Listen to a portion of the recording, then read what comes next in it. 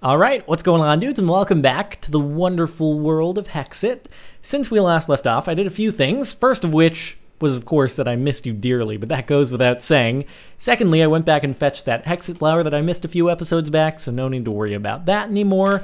Brings our total in our inventory up to 4, combined with the 3 we have in the chest, which means we get to make our first piece of Hexxit armor, and we're actually only 1 Hexagonal essence away from making the second piece as well. So, pretty cool stuff. We'll get to that in a couple minutes. Secondly, I emptied out our backpack, so got some more stuff in the chests around here, and some more inventory space for when we go on our next adventure. And third off, I ran a little test, and the test proved to have pretty cool results. So as it turns out, well, you can see I've got cloud boots on, right? You see me jumping pretty high and stuff. Well, if we land on the water right now, oh, that's pretty nifty. What do you know? I'm making an ice trail when I walk and stuff. How is this possible? First, I have to toggle downfall because the rain is silly. So it turns out I don't have to be wearing the Freezerite boots to be able to walk on water. I just have to have a piece of Freezerite armor in general. So that means I can have cloud boots and walk on water at the same time.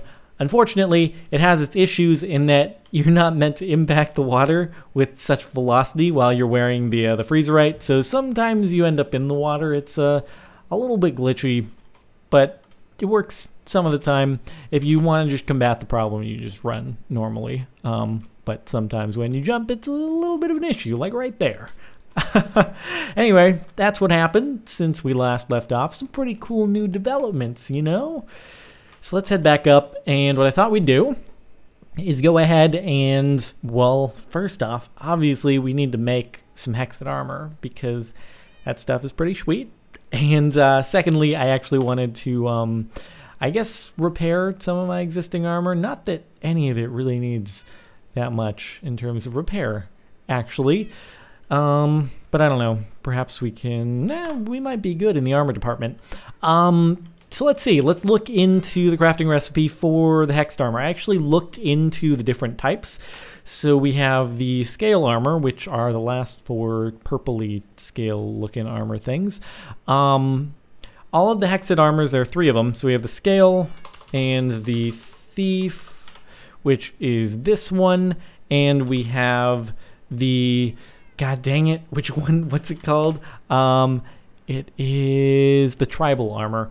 All 3 of them have different benefits, so none of them is inherently better than the other, but what it looks like the sets do is the tribal set gives you a jump boost more or less when you're wearing a full set. It also gives you night vision, I think, and it gives you strength as well. Then the thief armor set, when you're wearing the full thing, again, it gives you a speed boost, it gives you night vision, and it gives you strength 1. But in both of those cases, I'm not really a fan of the night vision because the night vision, especially during the day, is just kind of, I don't know, intrusive and distracting.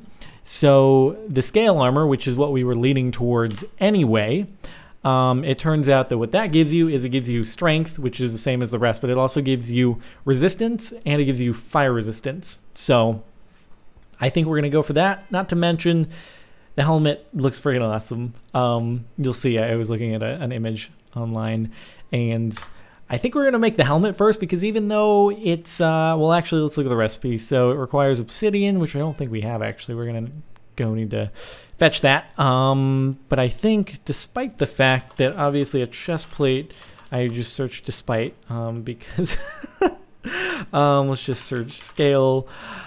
Despite the fact that a chest plate is obviously more protective, it still uses the same amount of Hexxit essences, interestingly enough, or Hexxit diamonds as well. So obviously it's more cost efficient to make a chest plate, but the helmet looks so friggin' sweet that I think we might need to do that first, to be honest. Yeah, I don't know. Or we can make a chest plate because the chest plate is more protective. Oh, it's such a, it's like a, oh, I should flip a coin.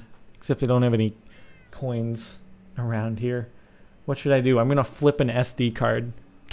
Not going to flip it too high up in the air, but here we go. I'm going to close my eyes, and I just dropped it, and I need to call it first. Okay, so heads means, god dang it, I keep dropping it. Heads means chest plate, and, or heads means helmet. Actually, that would make more sense. Heads means heads, and tails which will be the non-logo side, means chest plate. Okay, here we go. Gonna flip it around a few times in my hand, and here we go. Heads means we're making the helmet first. All right. Interesting way to solve things. Thank you, SD card. So we're gonna need to fetch some obsidian anyway, I suppose. So we should probably head over to the mine area and find a bit of lava. Let's bring a bucket with us and fill it with water so that when we find a pool of lava, we can turn it all to obsidian, and then we'll be good to go.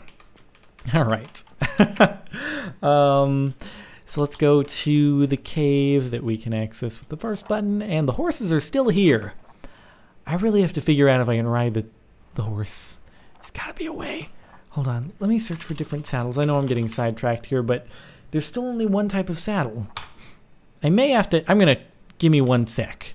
Give me 1 sec to go and, do I have a saddle back here? Have I found one yet? I don't think I've even found one yet, so that's not gonna work. Well, it was worth a shot. Okay. So, back over there. Eventually, we'll find a saddle in a dungeon. We'll try using one on the horse to see if we can ride it. Otherwise, it's a no-go there. And this is probably going to be a place where cloud boots get a little annoying. Come to think of it, though, I need some water. Yeah, cloud boots. Kinda not cool here. All right, well, I guess we'll have to go with a little bit less protection to avoid the hassle of hitting my head all the time. You guys are just crazy rolling all around. They see me rolling, and I am hating on them. What can I say? I shouldn't have done that. All right, so what I'm probably going to do is I'm just going to cut until we found a pool of lava, because it could take a little while knowing my sense of direction in caves. So yeah, I'm just gonna, I'll see you when we find something. So I haven't yet found a pool of lava. However, I did just stumble upon a block I haven't seen before. I don't know if it's of any significance, although if you're watching this, it means it probably was. Otherwise, I wouldn't have included the footage. So let's find out what it is. Hopefully, if it can be mined with a pickaxe. Otherwise, I may just accidentally destroy it. So here we go. What could this be? I think we collected it. Ooh. Oh, are these meteorite blocks? Oh man, this is freaking awesome. I didn't know you'd get these without a meteor actually like crashing.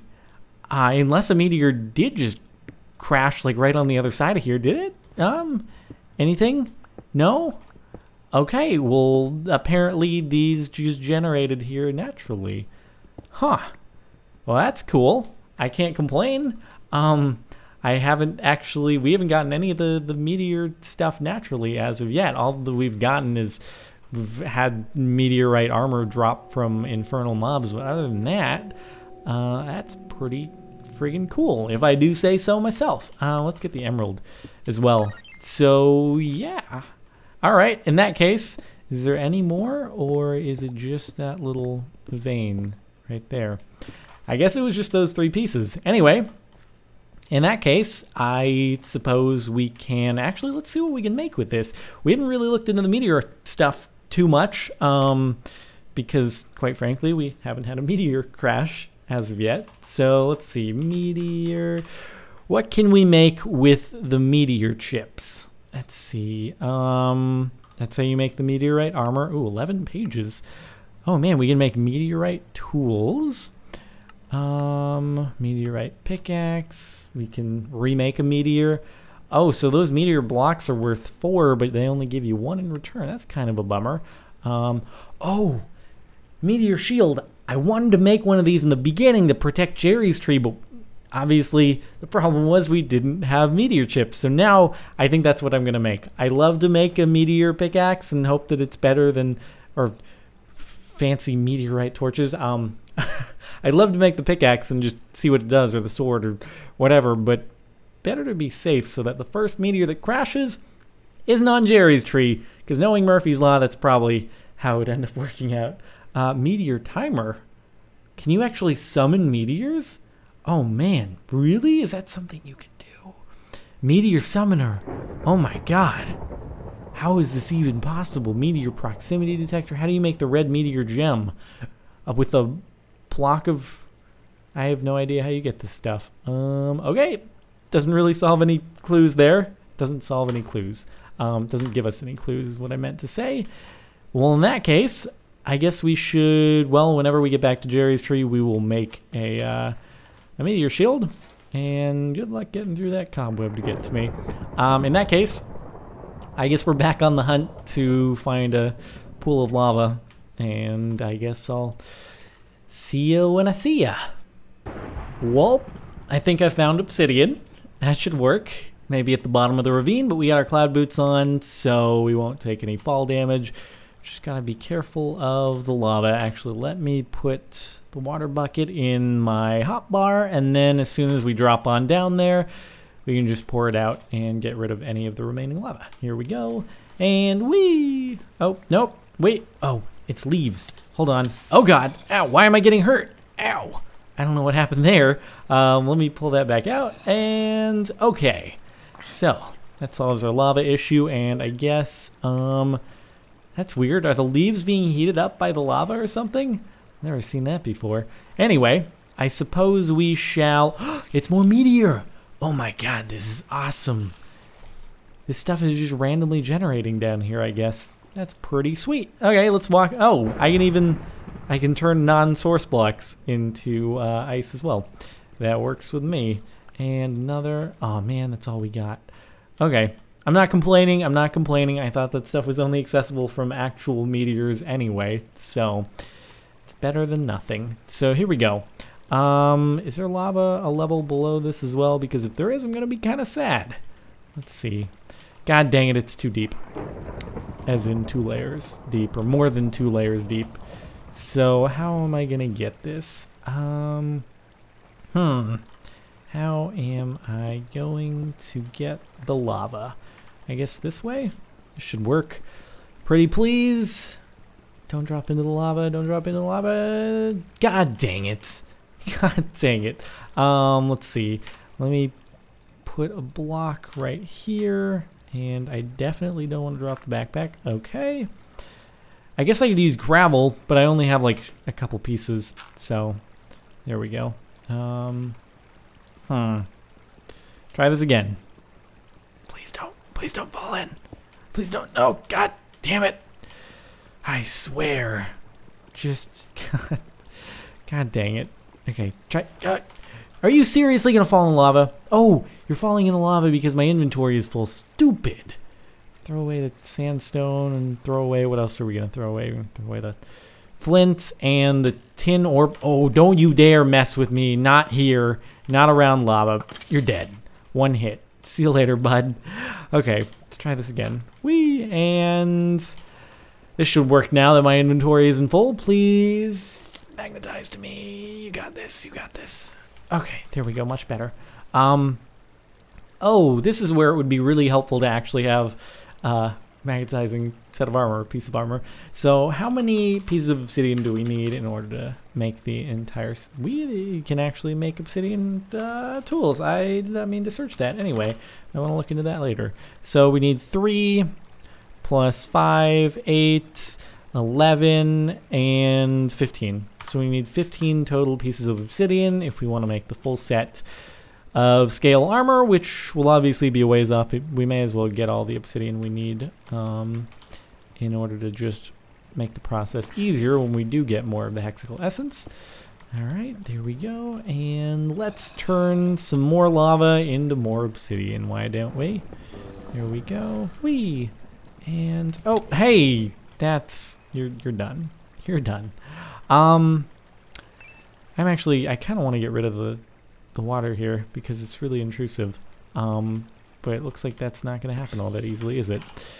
Oh well, I guess we can fetch this. And there we go. Boom. Alright, let's take out the creeper. Take him out with the arrow before he blows up. Because, god, this thing rapid fires so quickly. It's awesome. And you're done. But you drop a diamond pickaxe. How nifty. And let's throw something else out. I guess we don't need that. Another efficiency 2 diamond pickaxe. How convenient. I don't need that. Okay.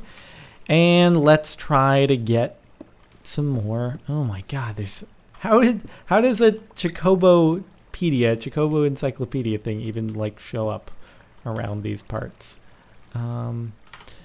I need to get some of this other lava out of here. Boom, boom, boom, boom. And keep on. God dang it. Just, so much lava. It would have been much easier if I just found a pool that was only 1 deep, but alas, 'twas not meant to be. Okay, well at least we got our 3 obsidian for now. I'm probably just going to keep on, I don't know, mining things out around here until I've gotten 15, and then we shall resume.